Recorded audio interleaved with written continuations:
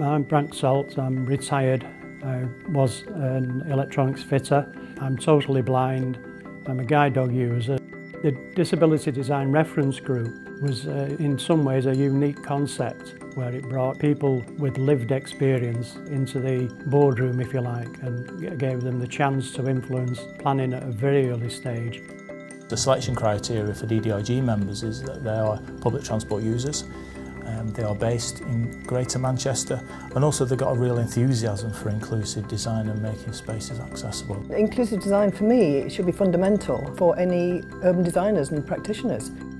The earlier you get people involved, then the easier it is to build those sort of bits into the stops, into the trams themselves. The later you leave it, the more difficult it becomes, because it then becomes retrofit rather than in the built environment. See, it's quite nicely designed.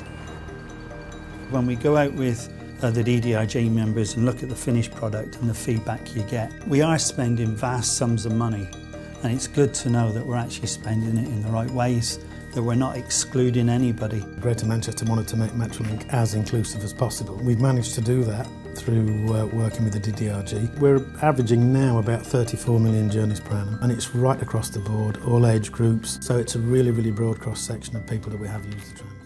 If we're going to change the attitudes towards inclusivity, then we need to be dealing with it at the education levels. Before people come into the industry, they need to understand that it's a fundamental part of everything we do. It doesn't matter what we build, what we construct, what we design.